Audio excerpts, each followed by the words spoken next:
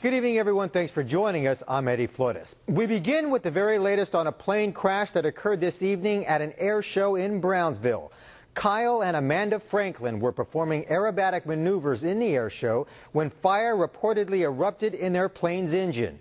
25-year-old Amanda Franklin suffered burns to most of her body and was rushed to Brooks Army Medical Center in San Antonio. Channel 5's Camila Bundes has just returned from Brownsville, and she has our report. Husband and wife stunt pilots Kyle and Amanda Franklin spent years doing high-flying twists and turns just like this. Got fire, Dad.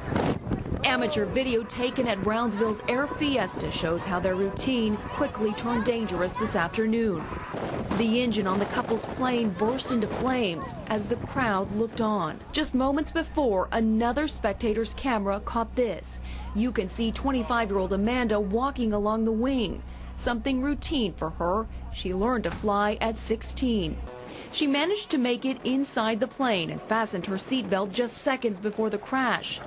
Fire crews rushed over. You can see what's left of the mystery ship plane off in the distance. I actually wrote their name down, Kyle and Amanda Franklin, and like I said, first day in church tomorrow morning, I'm going to have a prayer for them. Volunteer firefighter Maurice Bray watched the fiery crash.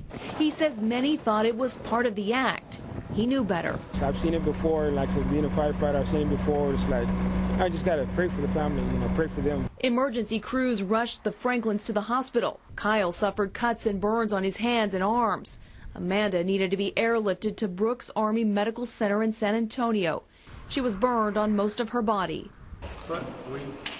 Channel 5 News spent a little time with the couple earlier this week. Like his wife, Kyle learned to fly at an early age. He was just 8 years old when he took to the skies. Their love of aviation kept them flying, even after a family tragedy. Jim Franklin and Bobby Yonkin died several years ago in an air show in Canada. Tonight, everyone is hoping Amanda and Kyle Franklin pull through. Camila Bundes, Channel 5 News this weekend.